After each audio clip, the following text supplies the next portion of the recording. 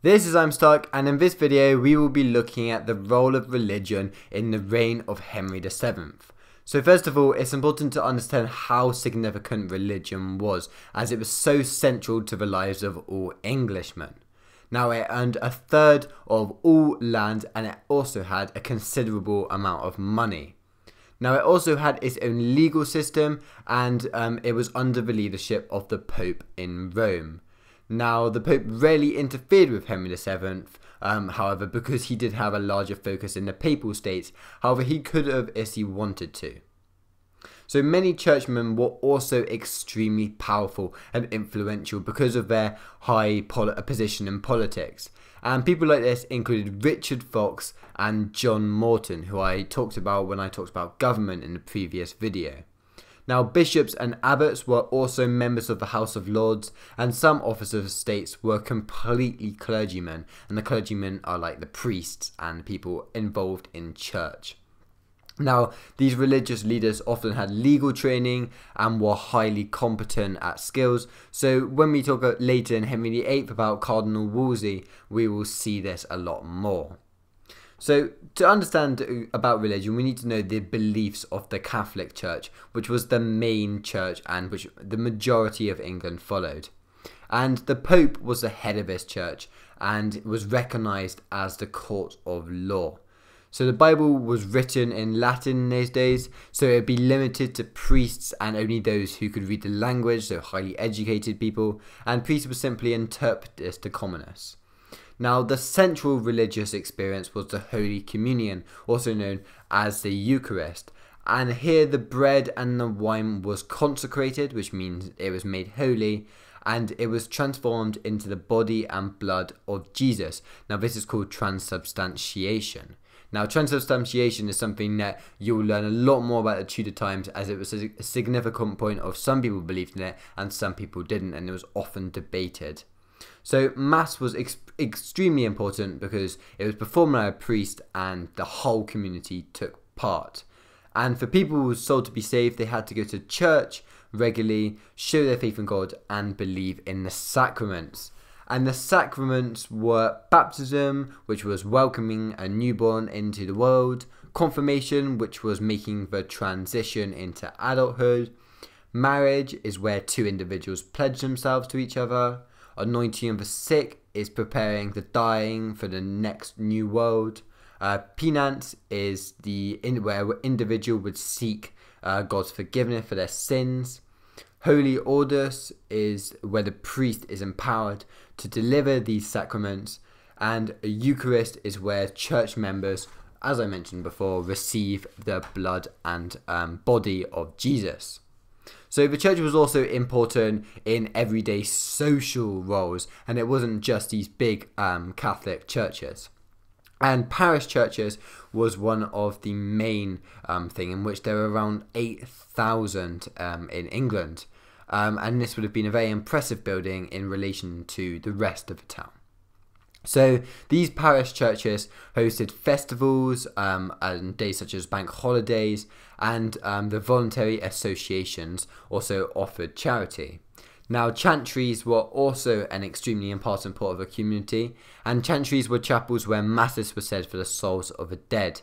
And now these were often financed by benefactors, who were people who made charitable donations. So many of these parishes were also able to earn money from things such as ale festivals. But pilgrimages were another way in which the church dominated social events, and in order to gain time of purgatory, which is another very Catholic belief as we all learn about, the individual may visit the tomb of a saint like Thomas Becket, for example, or a shrine built on one of the visitations of the Virgin Mary. And simple pilgrimages would simply just occur around parish churches. However, as good as all of this sounds, there were some faults with the church because of corruption, and some clergy could have been absent while they still asked for payment. Some were immoral and had mistresses, which was obviously not allowed, especially as many had to stay celibate, and some were ignorant to much of a religion. But as we've talked about, and I hope has become a big theme, that how religion was extremely important, there were many religious organisations around England as well, and these include monks, friars and nunneries. And 1% of the adult population were monks, and these people lived in monasteries in a religious community. Now, the most common type of monks was the Benedictines, yet there were also Cistercians and Carthusians, which were situated in more remote areas. Now, friars were also another thing, which were a religious organisation, and they were founded by donations by the community. And although they had lost some popularity since the Tudors, they were more popular before the Tudors, they still gained some money from wills of people, and they worked alongside the lay people, which is essentially the normal people. Now, nunneries gained a lot less prestige than both monks and friars because it was mostly consisted of women who were deemed unsuitable for marriage. So this meant they were extremely poor, and many women just entered as a last resort. So throughout this video, we've talked mostly about the successes of the church and how it's useful. However, there were also problems, and the two things are lollards and humanists. Now, lollardy was founded by John Wycliffe, and this offered opposition to the church in Henry VII's rule. So they thought that the Bible should be translated into English, and they were skeptical of many Catholic beliefs such as transubstantiation and the Eucharist. Now, they also thought that the Catholic Church was corrupt. So these lollards were considered heretics, but after the failed Lollard uprising in 1414, lollards became few in number, and the criticism in the church was fairly rare in Henry VII's reign. This will completely change when we start to talk about Henry VIII. Now, humanists were another thing which were critical of the church, but not as big a threat as lollards. And humanists were influential in education, yet they did also affect religion. And they believed that parish churches were of poor quality, and they wanted to improve the quality of education among the clergy and the laity. They also condemned the way in which the church earned money by selling indulgences, which is where the rich could pay for the cancellation of purgatory. So they ensured that the translations of the Bible into Latin and Greek were done to a high standard.